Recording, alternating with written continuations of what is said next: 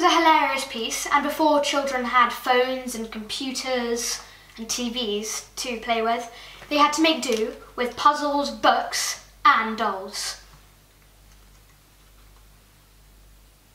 Florence Nightingale by de Garde Peach.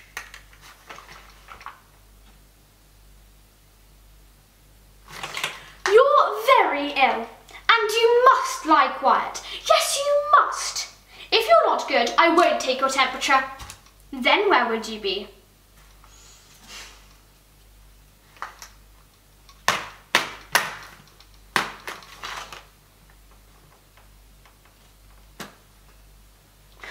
Goodness me!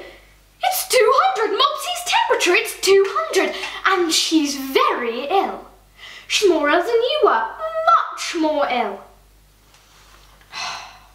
They don't like being in hospitals, but when they're ill, they have to be. Now, Mopsy, I'm going to cure you. This is a good hospital.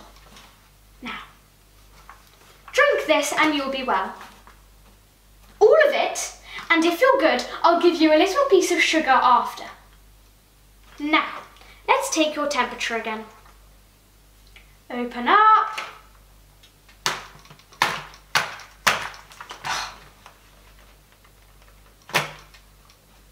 Well, isn't that wonderful? You're cured! Now you can go back to your family, and if you're good, you can come back and have scarlet fever tomorrow.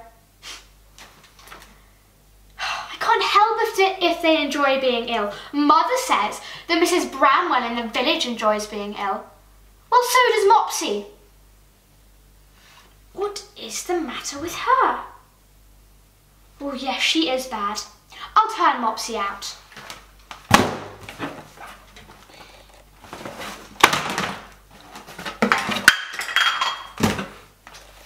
How did her head come off? Right, Clarissa, don't be frightened. Here's a nice bandage. You hold her, Parthe, while I tie her head on. How did it come off? Wouldn't like to be a doll belonging to you. I think it needs some glue, really. Here's Father! Father, have you got any glue? It's Parthe's Clarissa. Her head's come off. Clarissa's very rich.